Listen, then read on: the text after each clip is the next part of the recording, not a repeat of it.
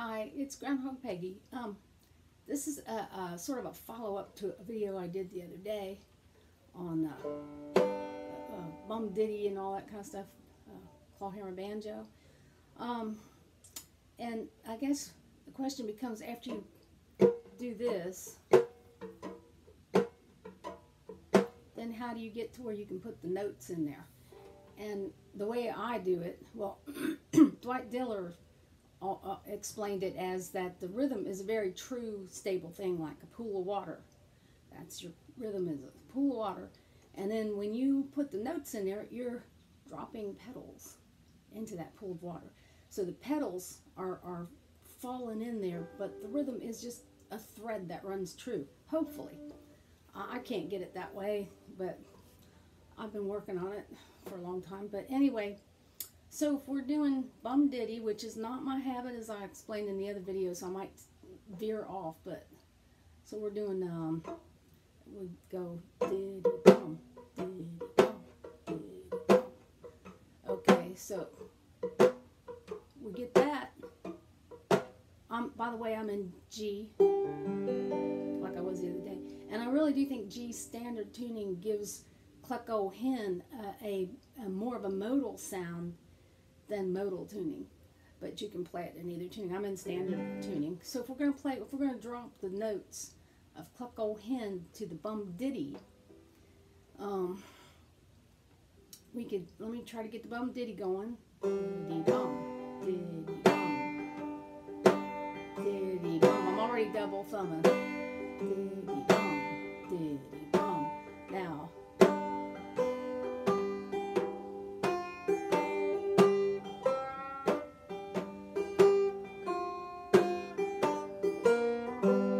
let's just try that.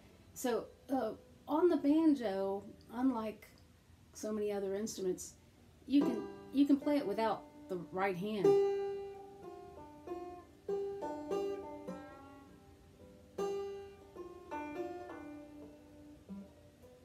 Okay, you can kind of hear that.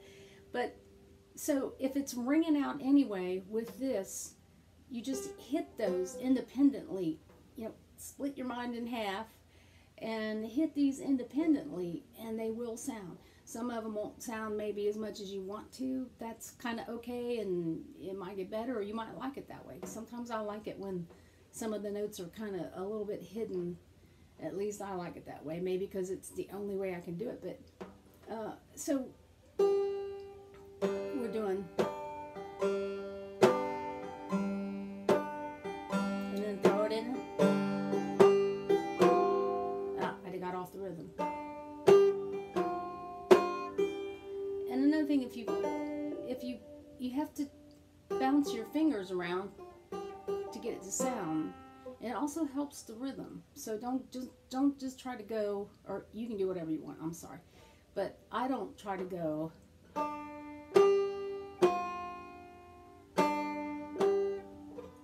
however.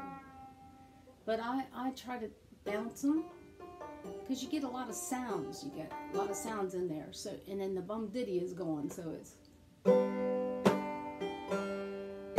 I'll try to slow it down a whole bunch.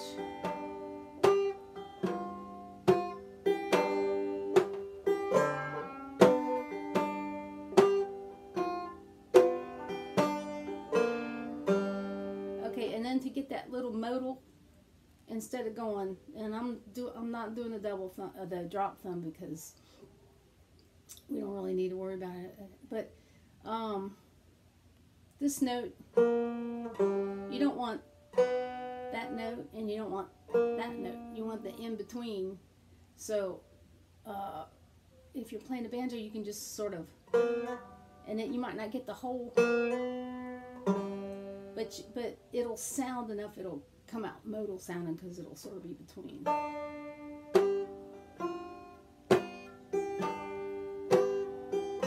And I like to do that.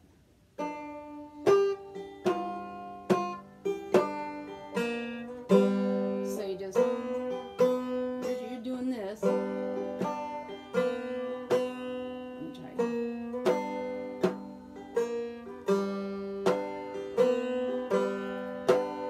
So it's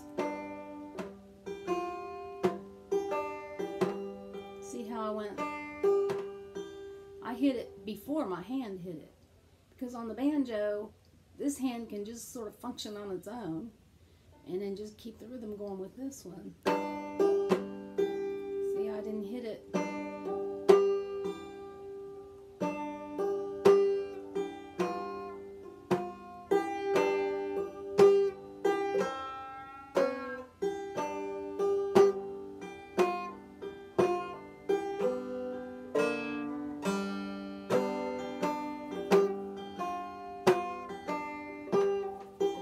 Trying to keep it bum diddy, and I'm like,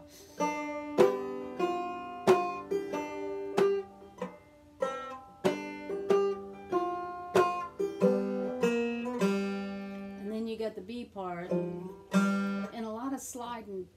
It sounds cool because that's divorcing your hands from one another, so that it's separate things. See, it's going up.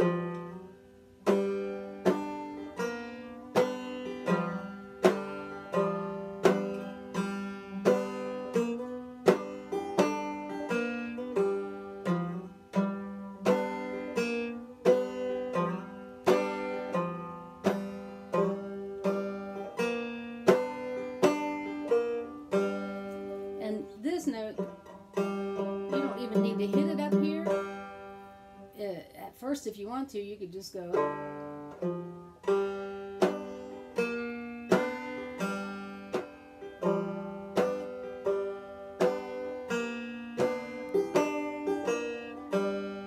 But it gives it a cool sound if you can get up there.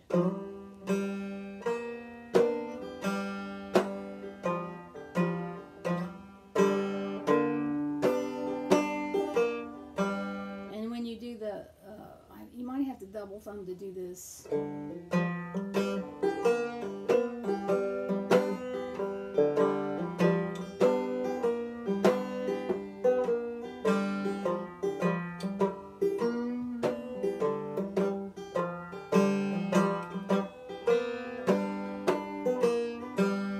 But that might, I don't know if you can do that with bum diddy.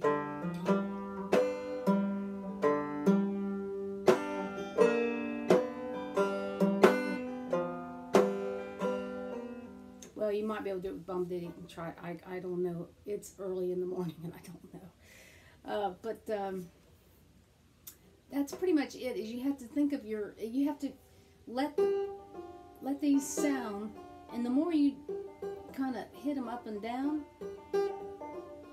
the more they sound and they fall into that bum diddy or boomalaka if you're doing double thumb, and they fall into there in their own way. So you're not like destroying the rhythm. I mean, you know, there's times where you find yourself thinking of a note and then you get off the rhythm.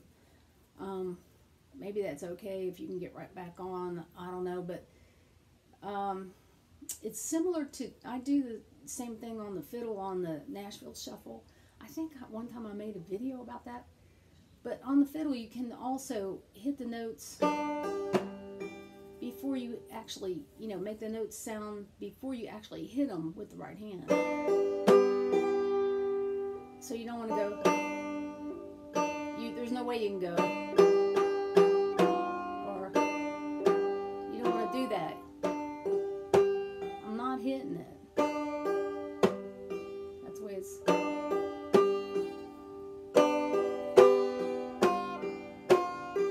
You can do it like that. You can do it like that. I mean, you can just practice making the notes without hitting them or worrying about them with this hand. You have to kind of divide your brain in half to do that. But the way, I think a good way to do that is just to sing it the way you would play it while you're, you know.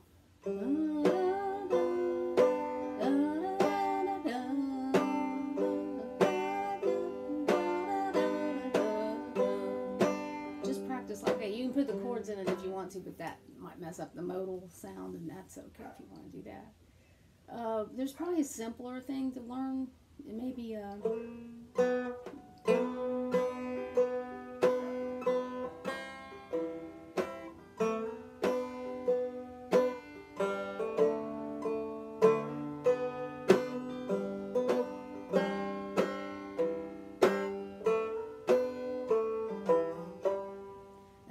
practice sliding too, because that way you get a note. Slide it with the emphasis that it's going to get pounded on the right hand once it gets up here.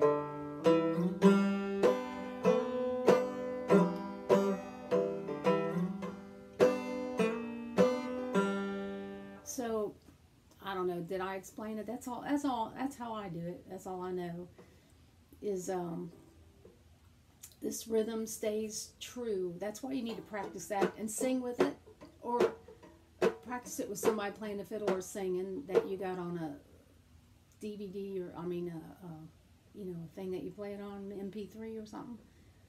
And I would try really humming or singing to get the idea in your brain to drop notes into this thing.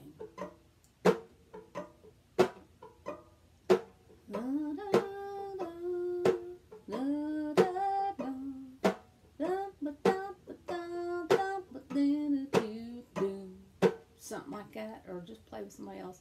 But then just try, you might want to try this part for a long time, like 2 weeks or something.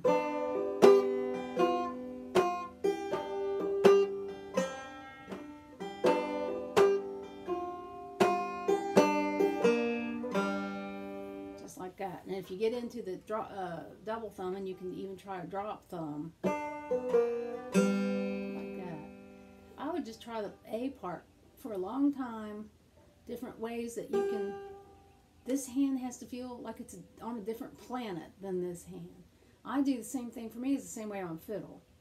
I don't think I do that on the guitar. For me, on the guitar, and all I do is I finger pick. I'm no good with flat picking, so I don't know what they do. But on the guitar,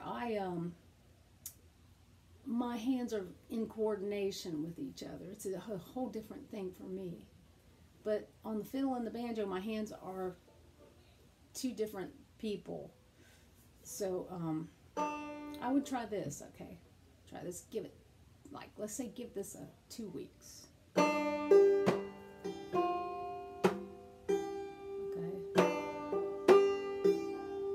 I'm gonna see.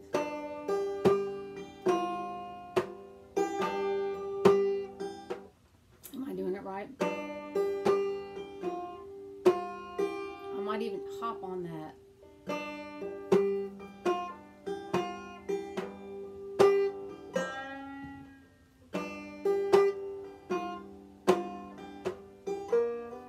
Maybe just this first part, like that. Do that for a long time. And you might miss some. I kind of like it when I miss some because it gives it a good sound.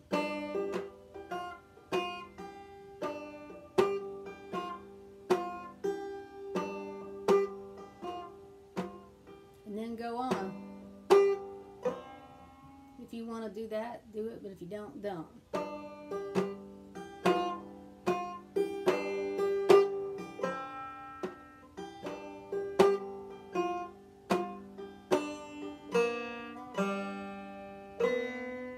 Now, those two notes happen in between.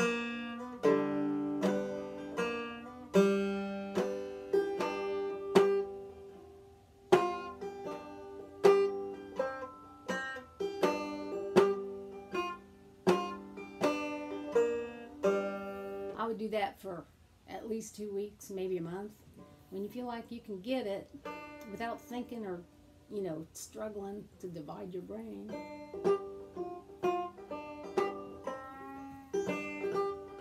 See, if I do this, sometimes the rhythm is still going when that's happening.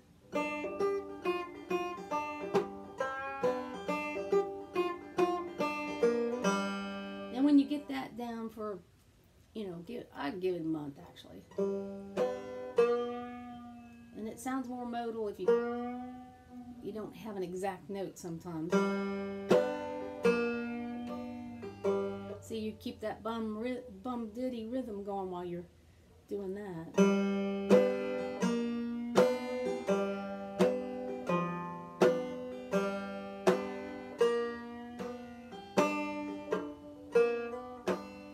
Just to do that that part just I would just stick it with that. I wouldn't go up here yet. I would go.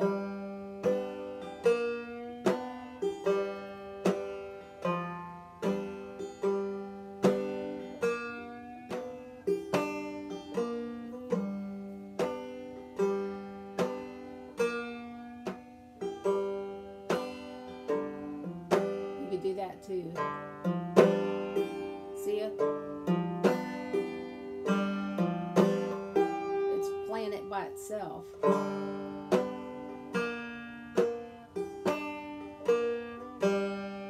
So do that for another month.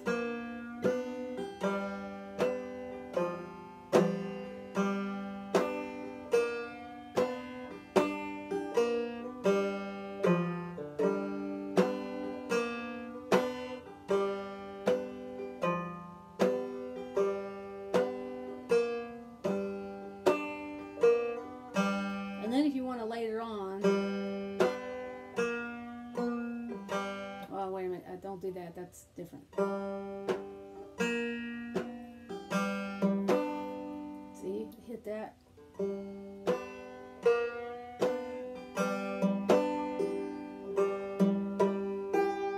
See?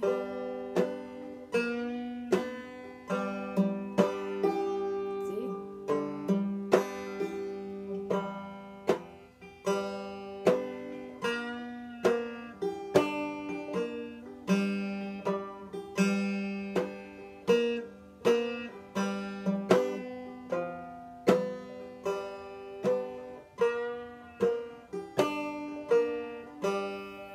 That's all I got for now. So, bye. Happy claw hammering.